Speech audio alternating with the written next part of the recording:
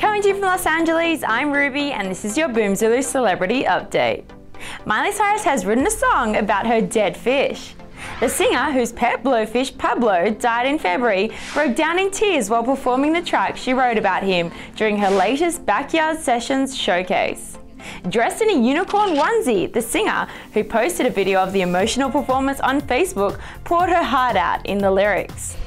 Miley, who got a tattoo of Pablo 3 months ago, was previously devastated after her dog Floyd was killed by a coyote in April 2014. Kim Kardashian West thinks Bruce Jenner looks beautiful as a woman. The reality TV star says it felt very natural to see her 65-year-old stepfather, who recently announced he's transitioning from male to female, wearing a dress and makeup for the first time. Arnold Schwarzenegger loves taking selfies with his fans. The Hollywood legend is a user of most social media platforms, and although he considers Snapchat his favorite medium, he always enjoys posing for photos with fans to share on their social media accounts. To see your photos and videos featured on Boomzulu, upload them via boomzulu.com or via the Boomzulu app. I'm Ruby, and for the most up-to-date celebrity news, check out boomzulu.com.